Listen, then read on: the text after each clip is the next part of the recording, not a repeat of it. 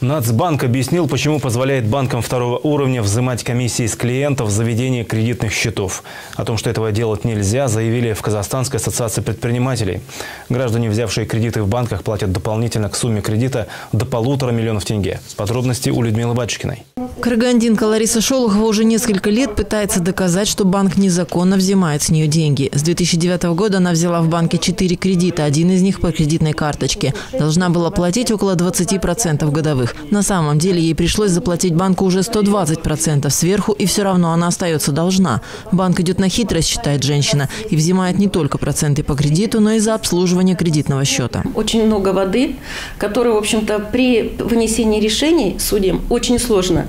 Потому что один документ повторяет другой, второй отсылает на третий, генеральные условия отсылают туда, на типовые условия и прочие дела. В итоге получается так, что сам договор пляшет в 10-кратном размере от одной бумаги к другой. Завуалируют, если правильно сказать, завуалируют. По словам президента Казахстанской ассоциации предпринимателей, до 2016 года банки второго уровня взимали более 40 комиссий. Хотя еще в 2012 году Национальный банк разослал им письма о том, что ряд комиссий, в том числе заведение судного счета, взимается незаконно. Но до сегодняшнего дня ее продолжают начислять почти все банки. Не обязанность клиента перед банком вести этот судный счет, либо банка перед клиентом, а это обязанность банка второго уровня перед Национальным банком вести такой судный счет. То есть это их работа. Это как бухгалтерская касса юридического лица, да, куда приносят деньги, за что еще комиссию начисляют. Но это неправильно.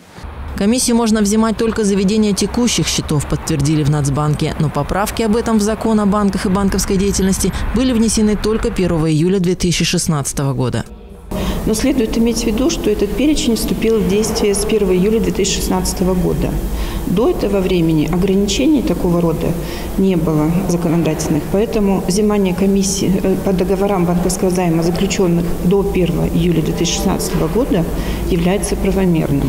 Комиссии за обслуживание кредитного счета составляют в среднем 10% от суммы самого кредита. Поэтому суммы выходят немалые, до 1,5 миллиона. В судах сейчас рассматривается уже 250 дел от граждан, взявших кредиты в банках. 30 исков уже решены в пользу клиентов. Сейчас Нацбанк готовит законопроект, по которому взимание таких комиссий будет запрещено. Людмила Батюшкина, Ирина Нинашева, Данил Тарасов, Равиль Валеев, 5 канал.